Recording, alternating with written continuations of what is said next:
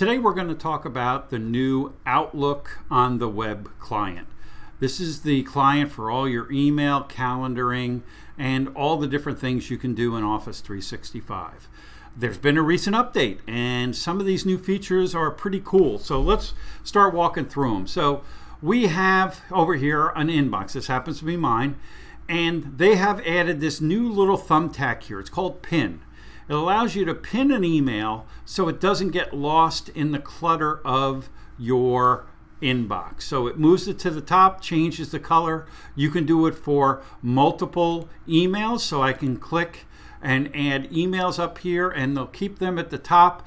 Once I unpin them or delete them, obviously they'll go away. It's a pretty cool feature. Another thing that they added was Sweep. Sweep is a way to keep your inbox clutter-free. I know that you're using clutter to get rid of those emails that you just don't want to see, but these are emails that you might want to see from a person and then get rid of them in a certain amount of time. So down here, always delete messages older than 10 days from this person. That way it will free up your inbox. You won't have as much email in there. You can keep the last message and delete all the rest of them. So this way you'll have one message from that person. You can delete all the messages and any future messages from this person. So if it's a person annoying you that you don't want to talk to, you don't want to hear from anymore, you can do that. So you can see it's a pretty easy way to keep your inbox from moving around. So the other thing is archive. Brand new down here. If you haven't set up archiving, when you go to archive something, so if I go in here and let's say this voicemail I want to archive, it's a quick click. If you click on that, it will say set up archiving. You just say yes. It's a very simple task to do. You could see that they've really improved seeing that first line of your email inside your inbox here, and really made a good job at giving you a good view of your email on the right hand side. So some pretty cool stuff. It also has an undo button up here. So if for some reason I didn't want to archive what I just did, I can undo it. It will come back into the inbox and I just basically undid what I did with that voicemail, as you can see. So some pretty cool features in our inbox.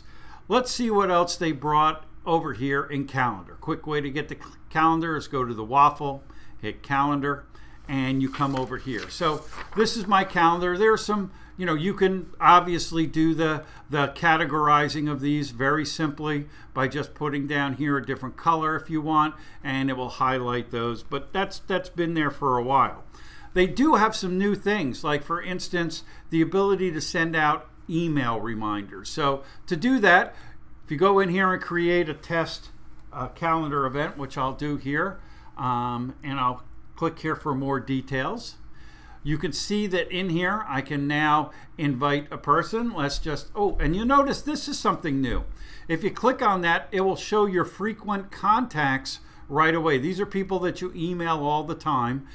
If they're not there, obviously if you start just typing in here, you can pick a person to set up a meeting with. You can use the scheduling assistant here, make sure that he's or she is free at that time, which they are. So you just click OK. We're in good shape.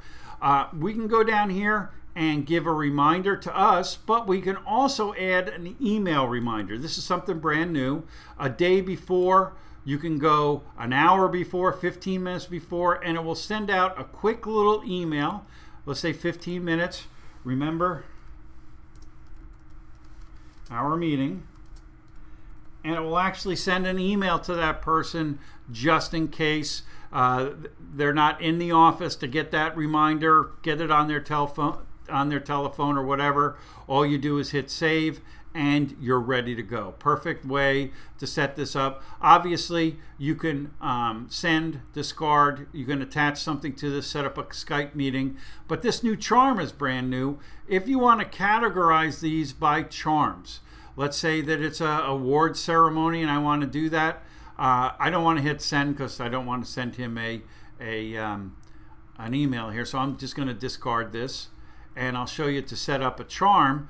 Like over here, you can see I put a little medical box here, but if I want to go here, right click on it, go to charm, I can set up a real nice charm. Let's say that I have to drive to this account, so I want to make sure I'm there early. I can put a little car next to it. Kind of cool stuff.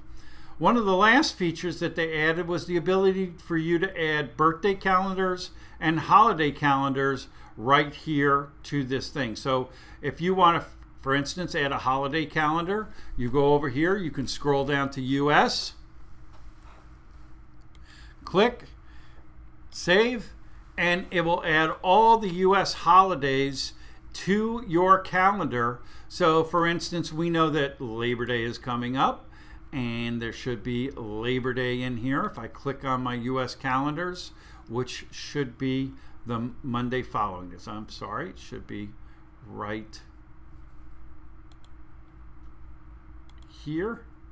And you can see Labor Day is now on my US calendar. So real simple, very easy to add. You can do that with your birthday calendars. If you want to add birthdays for people, you can just add them to this very simply, very easy to do. These are all the new features in Outlook on the web.